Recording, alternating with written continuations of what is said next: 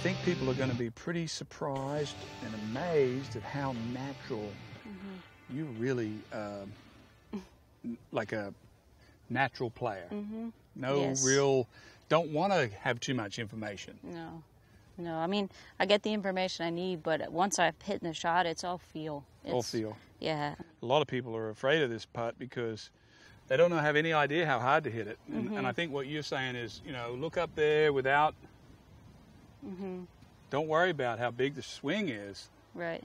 Just let your eyes tell you how far you need to take that putter back. That's why when I do my pre-shot routine, I go from behind and take a practice stroke looking at the hole.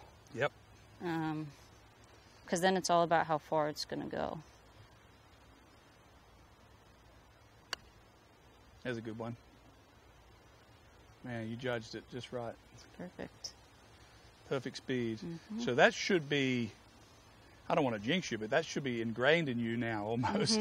Yes. What you just did right then, you should have a feel for that. Is that true? Right. That's what you should be and that will paying kind of help attention you to during the round, won't it? It'll help you. Right, for the next one. Yep. Yeah, you're like, okay, I got that. It's in there somewhere, right? And even, I think, practice rounds, it's important to do it in practice rounds and to read putts and to get a feel for how the greens are breaking during a practice round. A lot of times we just kind of get caught up in hitting random shots and you don't really get anything out of it. So can always get feedback from shots.